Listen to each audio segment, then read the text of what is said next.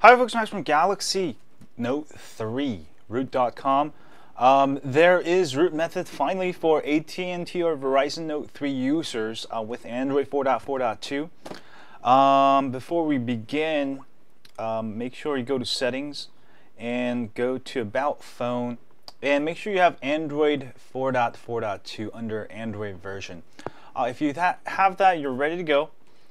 First thing you'll need to do is go to the browser and go ahead and type towelroot.com.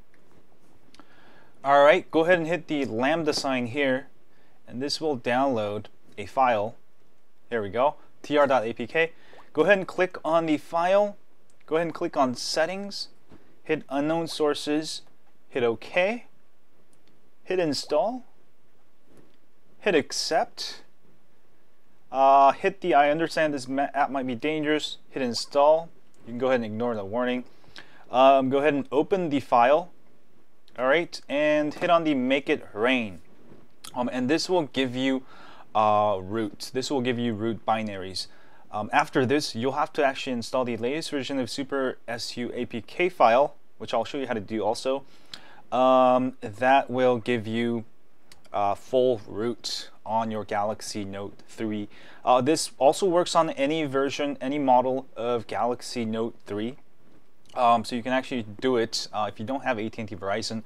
But I know some of you, haven't been able to root. So this is specifically for the AT&T and Verizon Note 3. For other users, you can go ahead and use CWM TWRP recovery. But this method does not trip knox. So if you don't want to trip knox, you just need root.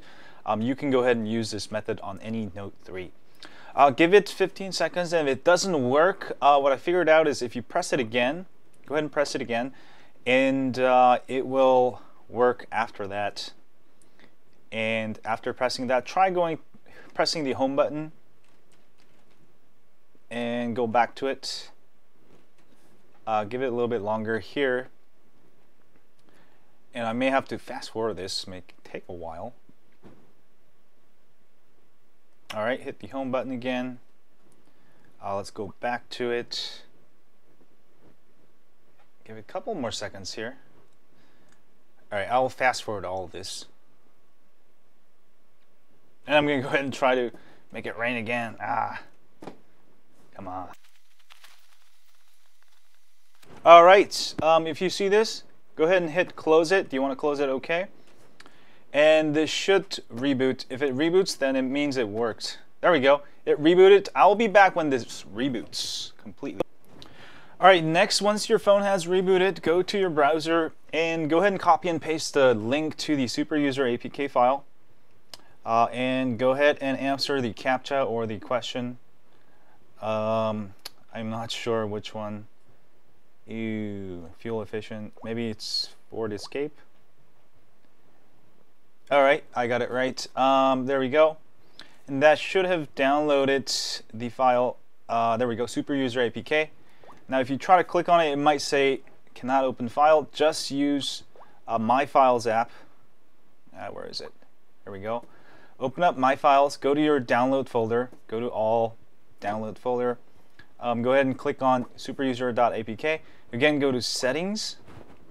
And again, hit unknown sources, hit OK. And hit install and open. Alright, if it asks you binary needs to be updated, hit continue, hit normal.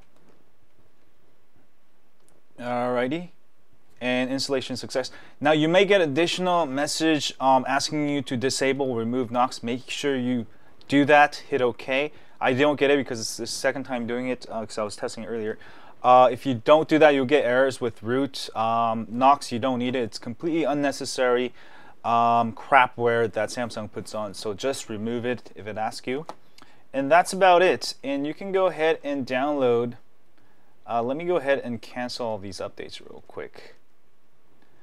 Here we go. Let's go ahead and download. I'm going to have to cancel these because it's going to interfere with me downloading a rooted app. There we go. Go download Titanium Backup app, which is a free root app there. Go ahead and install. And if you install this and open, you should get superuser requests window. If you see that, you're all good to go.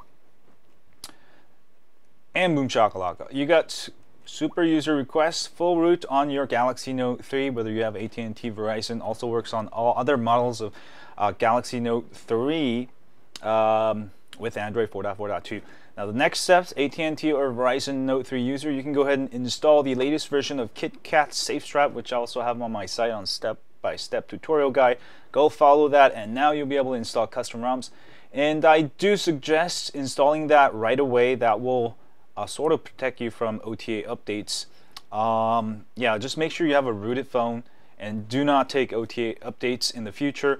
I always have the updates that you can install using ClockMod Recovery or SafeStrap on my site, so you can go ahead and update using those instead of updating using OTA over there.